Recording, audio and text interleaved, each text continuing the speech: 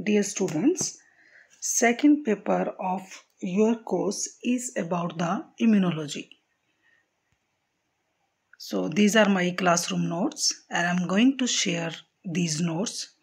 So immunology is a branch of medical and biological sciences that deals with the study of the defense system known as immune system. So immune system acts as defense system whenever any foreign particle or antigen such as bacteria, virus enters our body. Our immune system defends and protects the body. So it's a complex network of cells and proteins that defends the body against infection through various lines of defense. Then immunity, it is the ability of an organism to resist the disease or effect of foreign organisms. So Louis Pasteur is known as the father of immunization.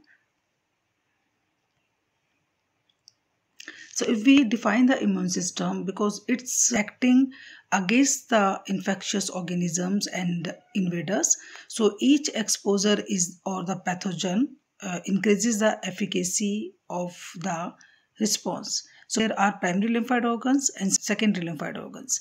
So primary lymphoid organs are generally thymus and bone marrow, and secondary lymphoid organs are lymph nodes, spleen, skin, liver, tonsils, and small intestine, etc. So if we define the immunity and categorize it into two types, first is non-specific or immediate onset, and second is specific or delay onset. So non-specific is named as the innate immunity, which is natural, and specific immunity, it is the acquired immunity.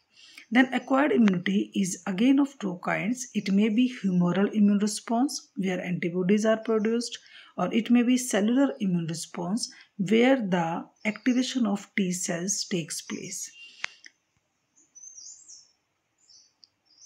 So components of immune system, as immunity is already defined, that's its body's ability to protect itself from infectious disease. So there are two basic immune systems which give protection against foreign organisms or substances. First is innate immune system. Second is adaptive immune system. There is also a third immune system which is named as the passive immune system. Innate immune system, we are all born with some level of immunity naturally in response to invasion of foreign materials. So innate immunity refers to non-specific defense mechanism that comes into play immediately or within the hours of an antigen's appearance in the body. So innate immune response is activated by the antigen.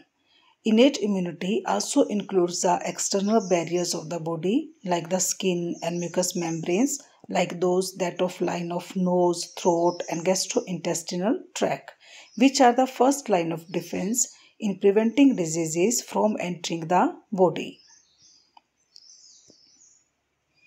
Adaptive immunity, it is a second kind of protection or which it develops throughout our life. It refers to antigen-specific immune response. Once an antigen has been recognized, the adaptive immune response produces army of specific immune cells that attack the antigens. So adaptive immunity involves the lymphocytes and develops as people are exposed to diseases or immunized against diseases through vaccination. Adaptive immunity also includes a memory that makes future responses against a specific antigen more efficiently. This gives protection from pathogens throughout the life. So adaptive immunity in mammals is characterized by two types of lymphocytes, T cells and B cells. So adaptive immune system involves humoral and cellular mediated components. Humoral immunity produces the antibodies against the antigens which are present outside the infected cells or free circulating in the blood. The humoral immunity is associated with the B lymphocytes and is responsible for destroying the pathogens by producing antibodies against it. Whereas Cell-mediated immunity is associated with the T lymphocytes and is responsible for the destroying the pathogens or microorganisms which have invaded the cells without producing antibodies. So these release the cytokines by the process of lysis. Then another immunity which is named as the passive immunity. So passive immunity is borrowed from another source and it lasts for a short time. For example, antibodies in the mother's milk provide a baby with temporary immunity to diseases the mother has been exposed to. So this can help protect the baby against infection during the early years of childhood. So lymphocytes are T cells and B cells.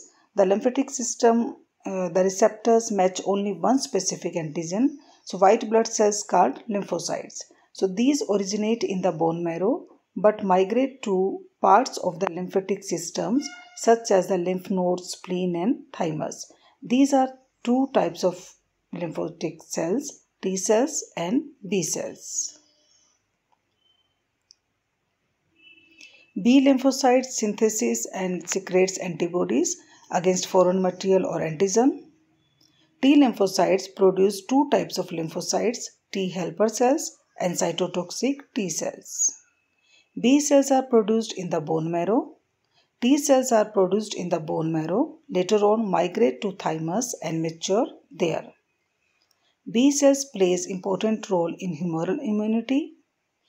T cells plays important role in cell-mediated immunity. So these are the differences between the B lymphocytes and T lymphocytes. As T cells, you can see here the chart showing the difference between T cells and B cells. So mainly the functional subsets of T cells are helper cells and cytotoxic cells, and in case of B cells, these are only different in function. So T cells secrete cytokines and B cells secretes in immunoglobulins and cytokines. So here you can see T cells.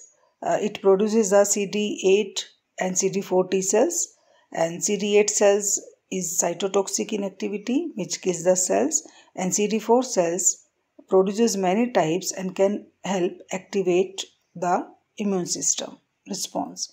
B cells produces the plasma cells which makes the antibodies. So here you can see the image like B cell that I attack invaders outside the cells. T cells, I attack the infected cells. You can see clear difference between B cells and T cells. So here is the chart or images showing the functional of the B cells. So as first one is the B cell, and there are the antigens such as the bacteria. So B cell finds an antigen which matches its receptor, then it waits until it is activated by a helper T cell, and then the B cell divides to produce two kinds of cell. First is plasma cell and second is memory cell.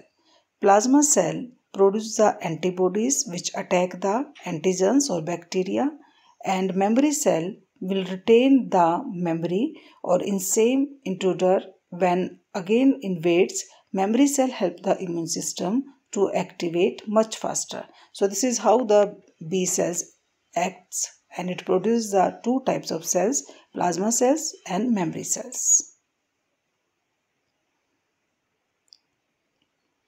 So in the last, you should give the answers like what do you mean by immunology and what is the meaning of immunity, and write the components of immune system and different types of immune system, and give the difference between B cells and T cells.